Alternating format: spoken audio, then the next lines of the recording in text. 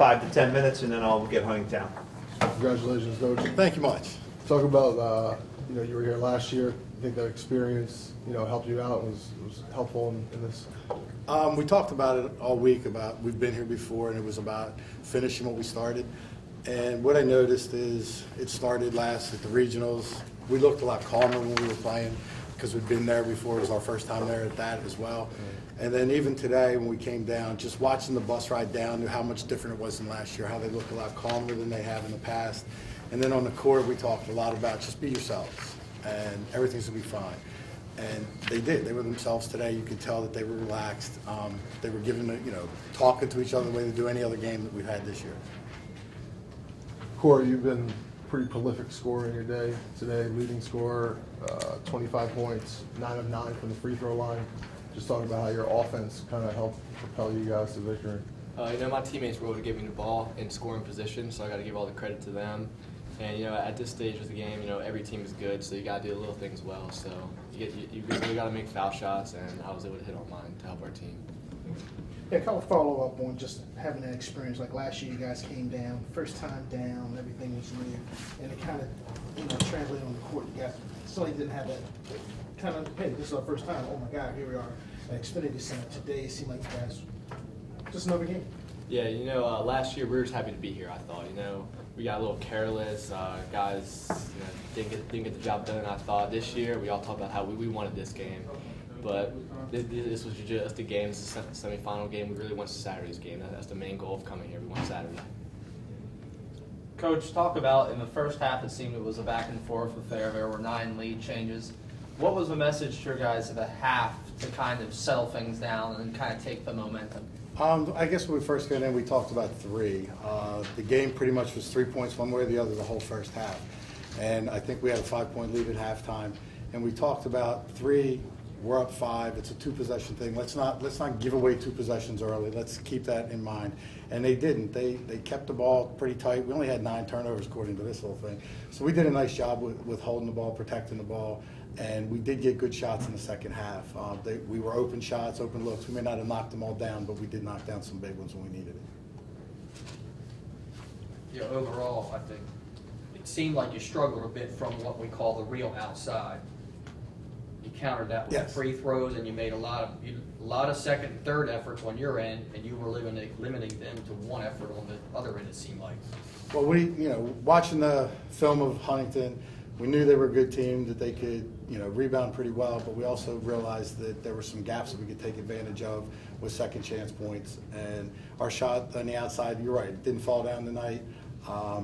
Maybe we shot really a little too well Friday night last week, but. That being said, when you got Will Bailey going in there grabbing 10 rebounds and getting us quite a few extra points, you had, I think Dante might have had 8. Kyle, heck, he was in there yelling at me that he only had 5. I knew I had 6. But, the focus was really about can we get the second shots and then finish plays on defense. We've had a hard time this year finishing plays on defense.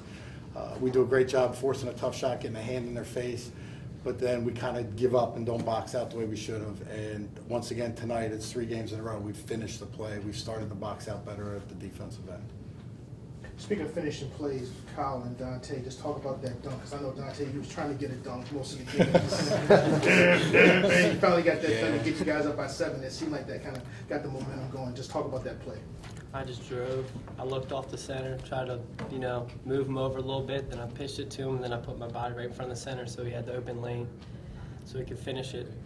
And it's just, the whole entire game I was just trying to go up strong, try and get physical, try and create contact so I can at least get to the line and get some type of points. And the whole entire time I was just saying, play physical, go up strong, and it's going to fall. And Kyle put me in a great situation where I was able to go up and just finish the play. Yeah, just talk about you guys rebound. I thought you guys did a great job limiting them to one shot.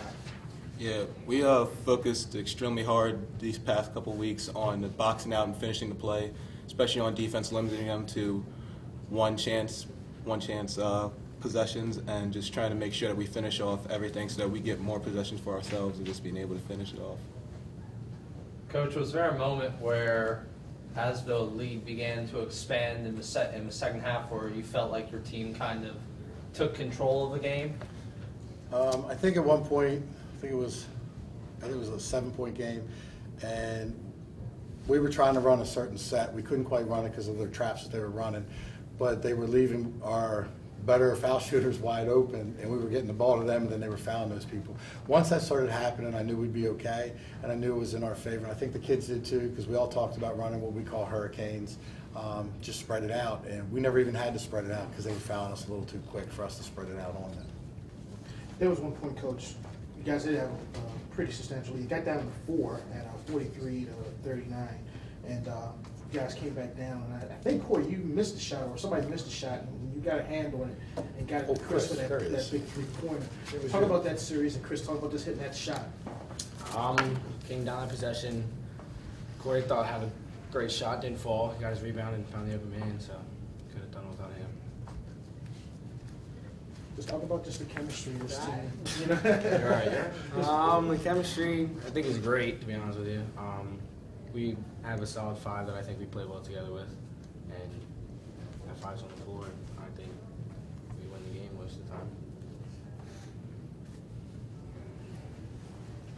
Well, first time to the state finals, Coach.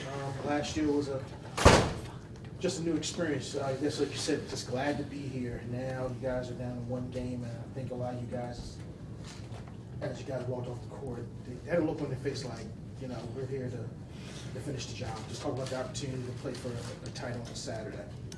Wright's never played for a title before. So again, it's a first. These guys just set their school record for wins in a year. Beat last year's record. We had 22, now we had 23.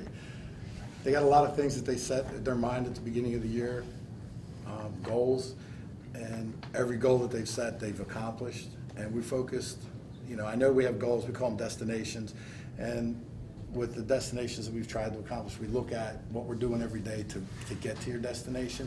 And it's a credit to all of them. It's even a credit to the JV kids that we kind of pull up just to practice with us and stuff, of how hard they work and push each other in practice. Because what it comes down to is we want the practices to be the harder than the games. And if practices are harder than games, when games come out, you can loosen up a little bit. And you go, wow, he's not playing as tight as I see normally. And it kind of helps him a lot there. We're going into it. We talked about not celebrating today, because today's not about a celebration. You only celebrate championships. I said we got to celebrate the Outback Championship. We got to celebrate the sectional championship. We got to celebrate the regional. This is just a game. I said Saturday is a championship. We can celebrate Saturday. And that'll be our focus over the next 48 hours.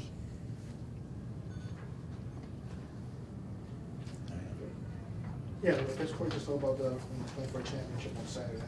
You know, it's definitely exciting for us all, because I know I can speak for myself, and I think these guys too, that in my senior year, I want my last game to be played in state championship. And you know, this is an awesome opportunity for the team and the school and the community. You know, it's not every day Siegel and Wright or Harford County team gets to play for a state championship. So this is going to be a great experience for us, but we want this championship real bad. So I think you're going to see a lot of intensity, and I think you're going to see a great game on Saturday. All right. Thank you. Congratulations.